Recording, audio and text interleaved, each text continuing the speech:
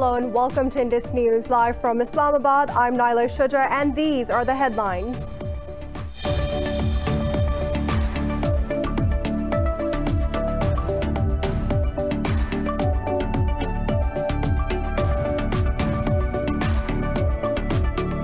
Four U.S. soldiers have reportedly been killed in a roadside mine explosion in the northeastern Syria.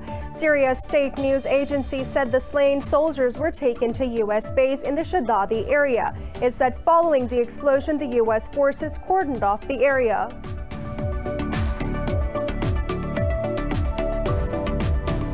In Russia, 3 people have been killed in a shooting at Baltimore military airfield near the southwestern city of Voronezh. Russia's state media said the soldier opened fire on his colleagues with a handgun, which he took from an officer.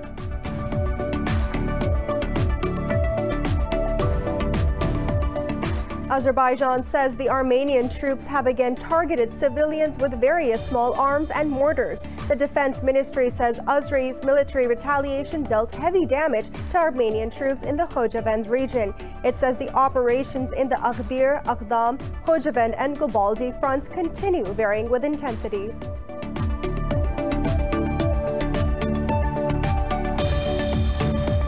Mexico's COVID-19 death toll has crossed 95,000 with infections tally nearing 1 million. In the United States, the caseload is approaching 10 million, while its fatality count has topped 237,000. Pakistan has reported over 1,600 new cases and 9 fatalities overnight, with the death toll reaching 6,977. Globally, the virus has claimed over 1.2 million lives and infected more than 50 million people.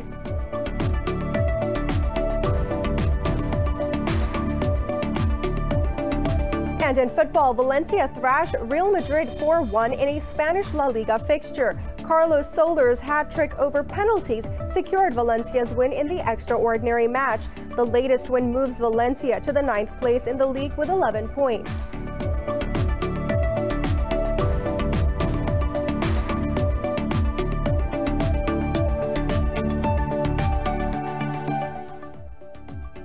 For news in detail, stay tuned. We'll be right back after a short break.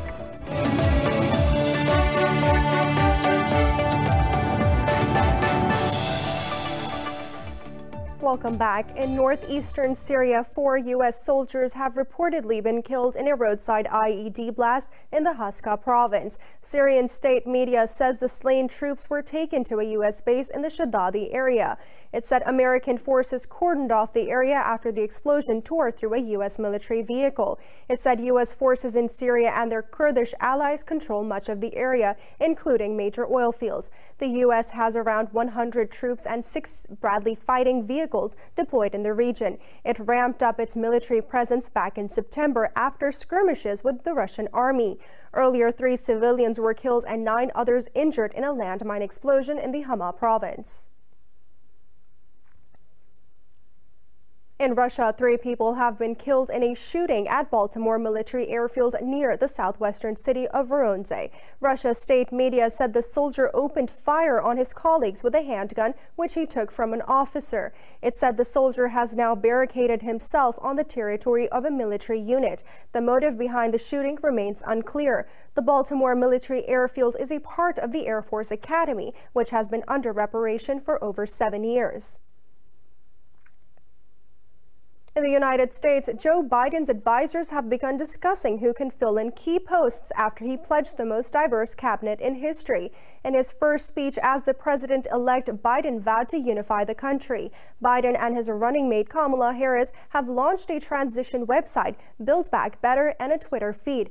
They have listed the tackling of COVID-19, racial inequality, and climate change as top priority.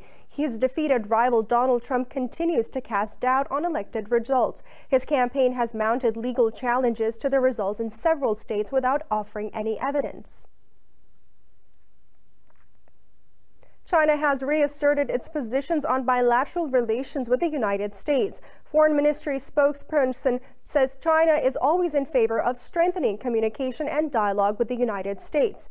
In a news briefing, Wang Weibin said the two countries should work out their differences on the basis of mutual respect. The spokesman added both sides should expand cooperation across the board on the basis of mutual benefit. On the United States presidential election, Wang said China understands the results will be announced in adherence to the laws. He noted Beijing will respond in accordance with the international common practice. Irish Foreign Minister Simon Coveney says Joe Biden's election victory may impact Brexit trade talks. Coveney said Biden's remarks in support of Ireland can weigh on crucial ongoing negotiations. Coveney called Biden a real friend of Ireland. He said Biden during his campaign made a very clear statement on the Irish border issue. He said President Donald Trump and Prime Minister Boris Johnson had a close relation and there was much talk about a trade deal. Coveney asserted that after Biden's election, number 10 will need to be paused to ensure Irish issues are prioritized. Earlier, London said it had assured the next U.S. government that it will not put at risk at the 1989 peace agreement for Northern Ireland. Iran says Donald Trump's ouster from the White House is an opportunity to rebuild relations in the Middle East. In a tweet, Foreign Minister Javad Zarif said relying on outsiders for regional security was not wise.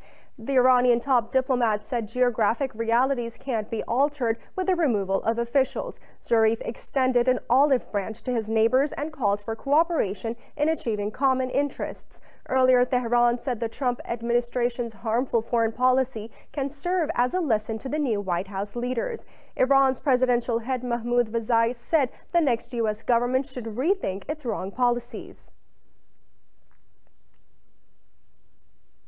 At least 11 people have been killed and 8 others wounded in an attack on a military post in Iraq's capital city of Baghdad. Police say the attackers used grenades and automatic weapons. They said that the assailants in 4 vehicles attacked the post in the city's Al-Radvania district. Police added security forces have started a search operation in the area. Earlier, Iraq's Joint Operation Command and U.S.-led coalition launched a major offensive attack against ISIS in the Salahuddin province. In a statement, the JOC said security forces seized militants' advanced weaponry. Azerbaijan says the Armenian troops have again targeted civilians with various small arms and mortars. The defense ministry says Azeris military retaliation dealt heavy damage to Armenian troops in the Khojavend region. It says the operations in the Aghdir, Aghdam, Khojavend, and Gobaldi fronts continue varying intensity. The ministry says the enemy was forced to retreat in some areas of the front. The latest fighting erupted a day after Azerbaijan said it liberated the city of Shusha from Armenia after 28 years. The city is considered as a strategic fortress and a key to control over the Nagorno-Karabakh region. Over 1,200 people have been killed in nearly 6 weeks of fighting in and around the Nagorno-Karabakh.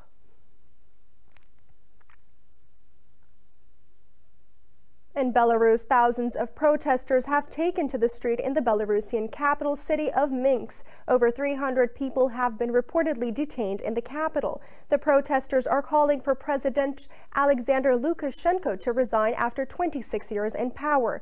The initial gathering in the center of the capital was dispersed by security services, but protesters later split across the city with scattered groups staging small demonstrations. The country has been rocked by mass protests since a controversial presidential election in August. Major powers, including the United States and the EU, have imposed sanctions against a string of Belarusian officials.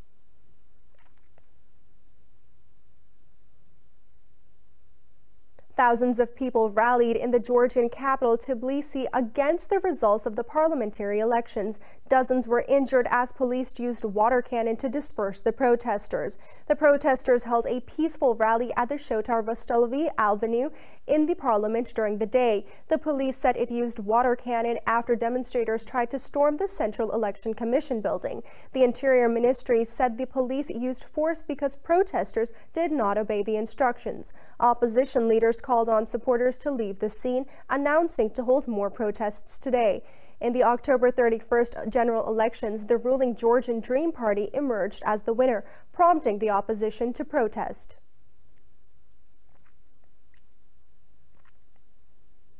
In Argentina, thousands of people are protesting in the capital city of Buenos Aires against the government and the president Alberto Fernandez. They were protesting the ailing state of the economy, pandemic lockdown measures, and proposed judicial reforms. Demonstrations brought the traffic to a standstill in the South American country's capital. Argentina's economy contracted by a record 19.1% in the second quarter, while analysts predict a 12% plunge in 2020.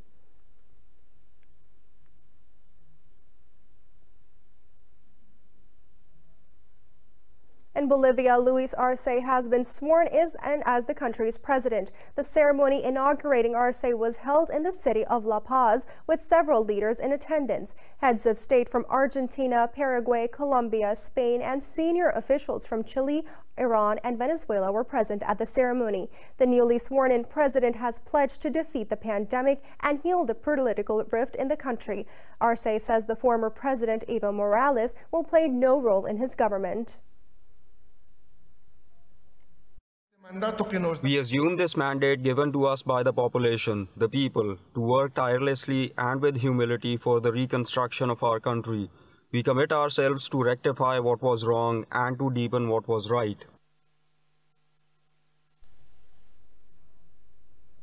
It's now time for a short break. Stay with us.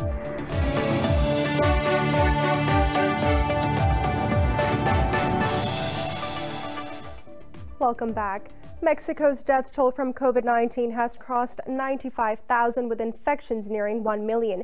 The United States is set to become the first country to hit the 10 million infection mark. India's capital city of New Delhi has hit a peak of the third wave of the infections. The country reported 490 deaths overnight, with the toll crossing 126,000, whereas the total number of infections has crossed 8.5 million.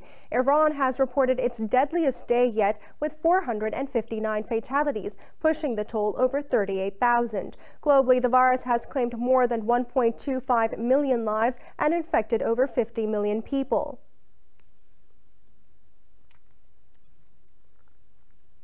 Pakistan has registered 9 COVID-19 deaths in the last 24 hours, pushing the tally to nearly 7,000. The health ministry says 1,650 people tested positive for the virus overnight.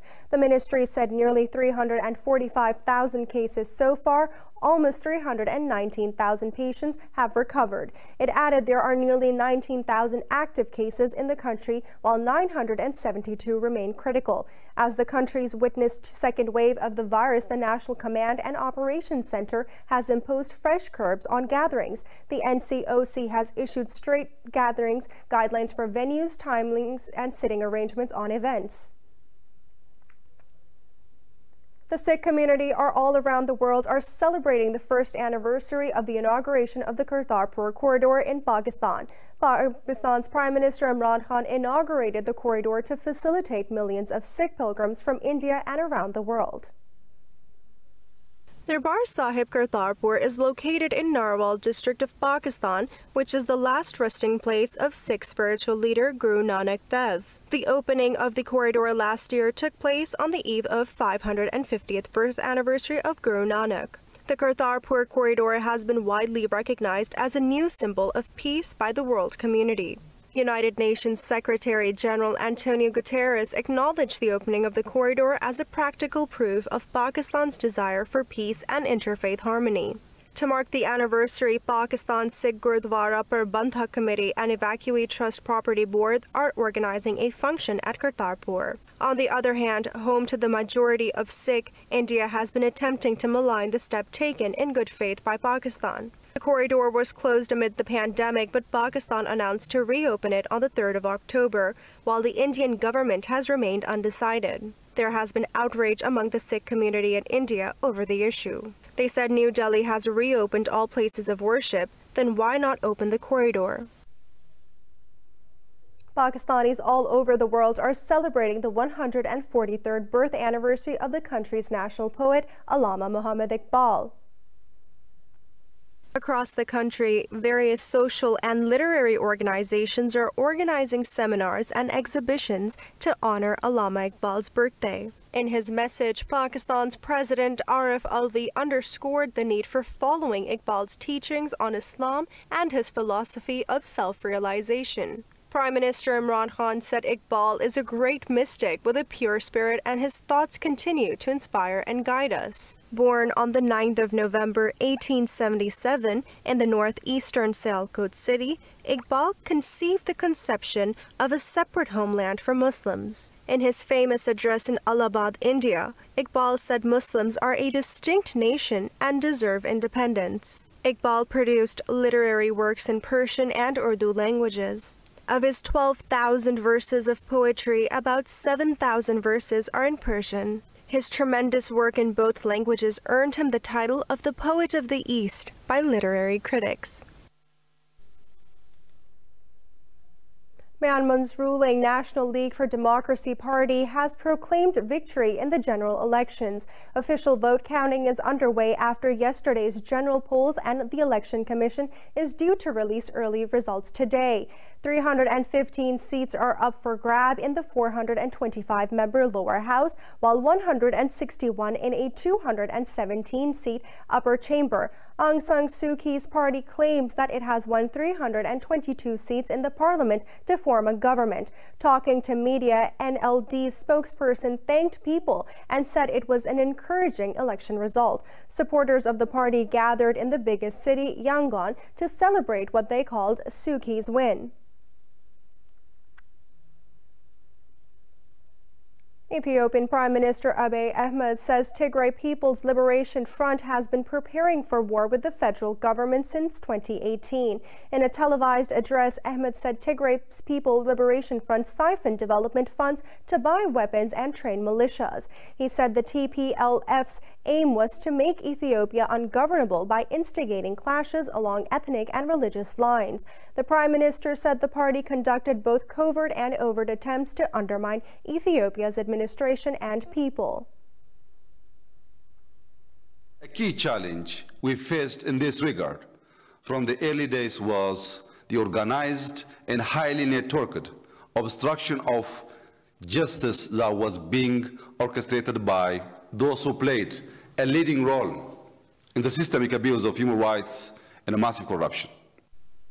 Meanwhile, Abiy has replaced his army chief, the head of intelligence, and the foreign minister as the military offensive continued in Tigray. French Foreign Minister Jean-Yves Le Drian has asserted his country's profound respect for Islam during a visit to Cairo. The French official is in Egypt to ease tensions over France's defense over the publication of blasphemous caricatures. Jean-Yves Le Drian held talks with President Abdel Fattah el-Sisi and Foreign Minister Sameh Shoukry. He also met Ahmed al-Tayyib and the Grand Imam of Al-Azhar's Egypt's highest Muslim authority. In a press conference, Le Drian said Paris is fighting for the freedom of belief. In a statement, al-Tayyib reiterated that blasphemous caricatures are completely unacceptable. Le Drian's visit also included discussion on Egypt's conflict-hit western neighbor, Libya. He said France and Egypt were on the same page in demanding the immediate withdrawal of foreign mercenaries from Libya.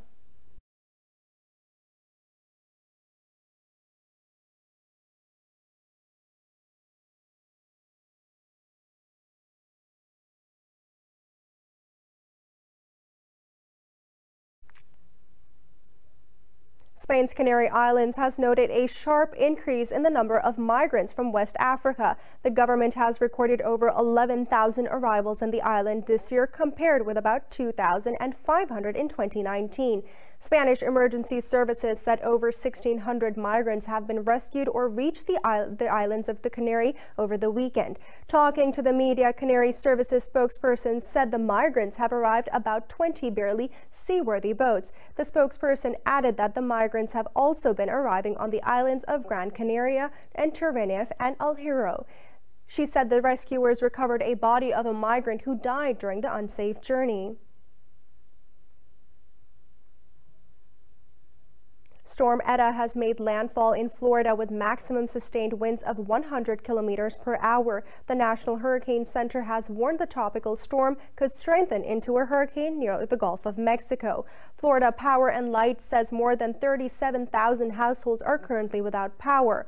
Earlier, the storm pounded central Cuba with torrential rains, bursting the banks of rivers and causing flash flooding. Thousands of people were evacuated ahead of Eta's landfall. State media says the storm knocked down trees and caused power outages. The outer bands of Eta also caused a landslide in Jamaica's capital city of Kingston, isolating residents. The death toll from the calamitous storm in Central America has crossed 150. Thousands of rare photos of space exploration are up for auction at the Christie's in London. A rare photograph of astronaut Neil Armstrong on the surface of the moon is a part of the comprehensive collection. The Voyage to Another World collection, curated over decades, is a mix of iconic images that were unreleased at the time by NASA. The auction house says the sale of over 2,400 photographs documents the Apollo missions and the golden age of space exploration. So this is an incredibly exciting collection of photographs, and we are honoured at Christie's to have been entrusted with the sale. It's 700 lots, over 2,400 photographs in total, documenting the artistic heritage of the Apollo missions and the golden age of space exploration. The sale's top lot is an unreleased photograph of Neil Armstrong taken in 1969 when he became the first human to step on the moon. The photograph is expected to go for $39,000. Another image due to go under the hammer is of Armstrong's crewmate Buzz Aldrin when he managed to photograph himself during the 1965 space mission. It's the first selfie in space.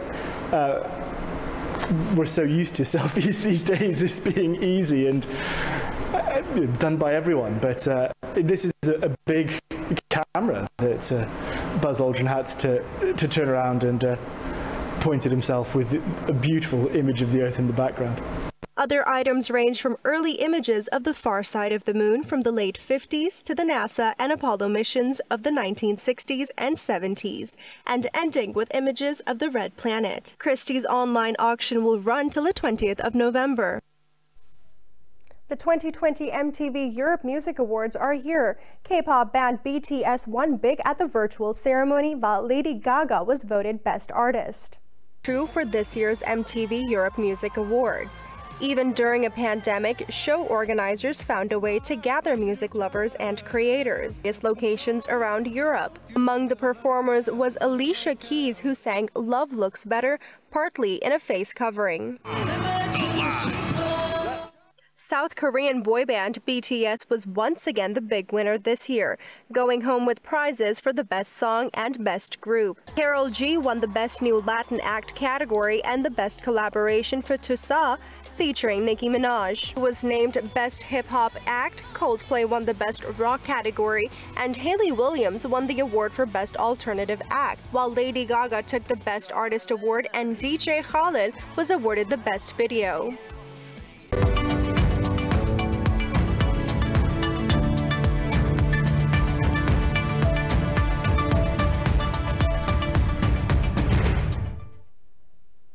European stocks are trading higher as markets around the world make gains following Joe Biden's victory in the United States election.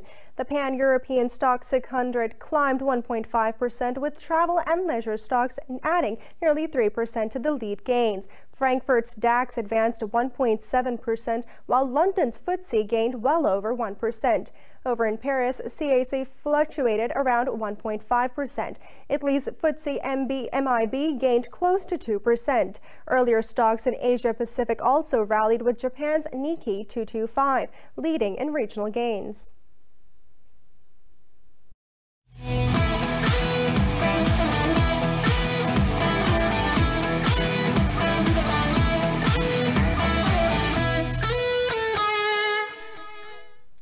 In football, Valencia thrashed Real Madrid 4-1 in a Spanish La Liga fixture. Carlos Soler's hat trick over penalties secured Valencia's win in the extraordinary match. Karim Benzema put Real Madrid in the driving seat, scoring from a long range, but Soler's equalizer came soon with a penalty. Real's centre-back Rafael Varane's own goal capitalized on Valencia's lead, followed by Soler scoring his second for another penalty. Valencia's midfielder completed his hat-trick with the third spot kick awarded when Sergio Ramos handled. The latest win moves Valencia to the 9th place in the league with 11 points. In the other La Liga fixtures, Real Sociedad beat Granada 2-0, whereas Villarreal downed Getafe 3-1. For the latest news updates, you can follow us on our social media at indus.news.